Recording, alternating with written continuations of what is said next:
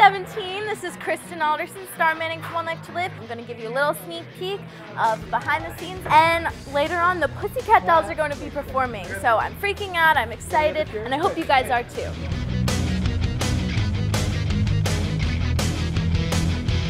This is where everyone gets their hair done.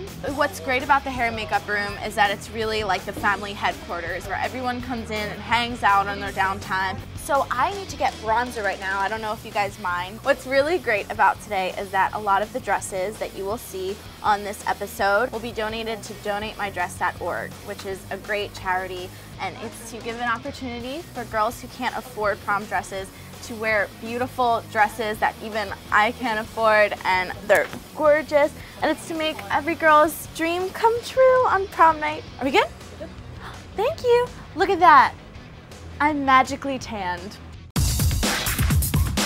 Up here we have all of the old pictures. It's really funny for me to look at that wall because I'm on there a lot, but I'm this big on it, and I was on the show since I was 6.5, so I was teeny weeny when I first started. Oh look, it's Brandon Buddy. I guess you're my Romeo and I'm his Juliet.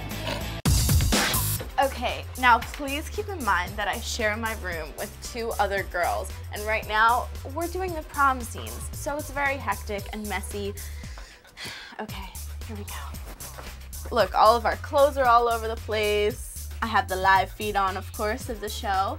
Here's a picture of Brittany, and she plays my best friend on the show. It's been kind of hectic to have all 3 of us girls in the room. Oh, and Stone Cold is set. Oh, I'm just called a set. Here we go, we're on set. See how easy that was? Congratulations to Landview High for winning the Pussycat Dolls at your prom contest.